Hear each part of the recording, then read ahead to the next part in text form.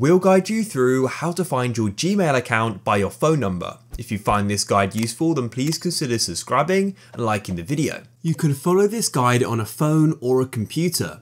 So first of all, you need to go and search find Gmail account by phone number like so, and go and search for that. And then Google have a page which says find your email, because your email is essentially your account. So go and click there.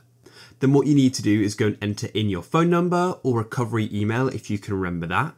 So let me type mine in now. After you've typed yours in, go and click on next. And then what you'll need to do is go and enter the name on your Google account. So let me do that now. And then what we can do is go and click on next. Google will then send you a verification code. You'll need to press send, confirm you wish to receive one. Enter the code that you receive and press next. And now I've been taken to a list where it says select an account to sign in.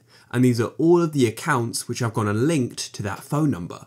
So then what we can do is go and choose one I wish to sign into. For example, this one here at the top. And you can then enter in your password and you can go and sign into that Gmail account. It's that simple.